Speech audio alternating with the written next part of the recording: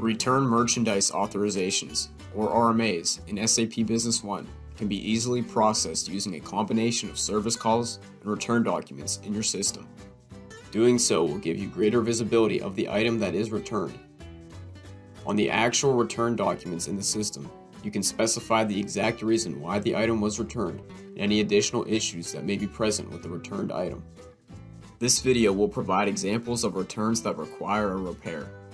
If you are not issuing a repair, then you can avoid creating a service call. Let's begin by navigating to Service, Service Call to create a service call for the returned item. On the service call screen, you can enter in the business partner code for the customer that is returning the product. This will automatically display any additional information that is related to the customer. Next, you can enter in either the manufacturer serial number or serial number to bring in the correct item that is being returned. After you update all the necessary information in the service call screen and add the service call, you can select the Related Documents tab to link the return documents to the service call. You will be able to add new documents to the service call by selecting the Details button at the bottom. This will display the Service Call Related Documents details screen, which gives you a more detailed overview of how all the documents that are assigned to the service call affect the item that is being returned. To add a new document to this screen, simply select the New Document button to link a new document to the service call. This will display the document type selection window. Since we are dealing with a customer return, we will select the Return Request option to create a new return request. After you select OK, a new return request with the customer's information will appear. If the delivery document is still open, you can copy from the previously created delivery document. Otherwise, you can copy from the AR invoice. In the Draw Document wizard, you can adjust the settings accordingly if you are dealing with exchange rates and click Finish at the bottom. This will automatically copy the item information from the delivery over to the return request. There are two fields on the return request that pertain to why the item is being returned. The Return Reason field is where you can select a reason as to why the item is being returned. The Return Action field is where you can specify what action will be taken for the returned item. With the item added to the return request and the additional information updated, you can now proceed to add the document. Now that the return request has been added, you can update the Service Call Related Documents details screen and then update the service call to save the newly created document to the Related Documents tab on the service call. The return request does not have any financial transactions or physical movement of inventory associated with the document.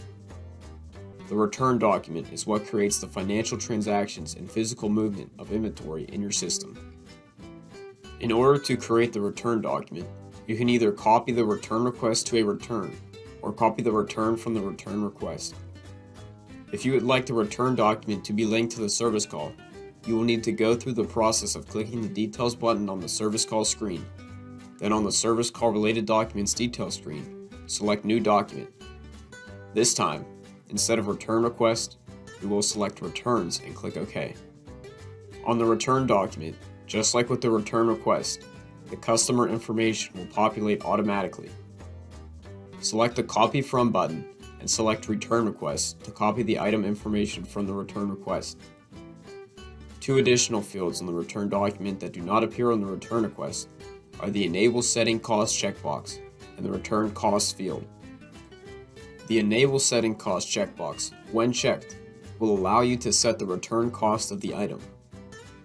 This checkbox can only be checked when you are not copying the return from any document, and if you have the Allow Setting Item Cost When Document is Not Based option checked in the document settings for returns. The Return Cost field is where you can enter in an item cost for the item being returned. This field will only be active when the Enable Setting Cost checkbox is checked. If you need to modify the return action or reason, you can do so prior to adding the document. With all the information entered for the return, you can proceed to add the return document. Now if we go back and refresh the service call, we will see the new return document that was previously added. When we click on Details, There will now be a quantity in the return column for the item since the return document has been added. You will also notice on the relationship map for any of the return documents that both the return request and return will now be linked to the service call. The RMA functionality in SAP Business One is a great way to process and keep track of items being returned to your company. Join us as we help you learn more about what SAP Business One has to offer by clicking the subscribe button and turn on post notifications so you never miss a new video.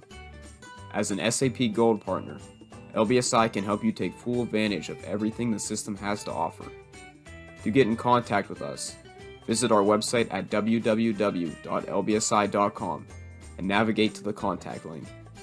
You can also email us at sales@lbsi.com for sales-related inquiries, or SAP support at lbsi.com if you're an existing client in need of support assistance.